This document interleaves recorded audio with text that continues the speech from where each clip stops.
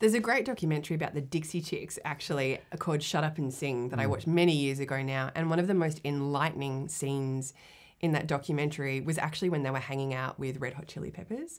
And they had this conversation that was, how have you sustained this longevity in your band where so many other bands break up? You know, they do well and then they break up.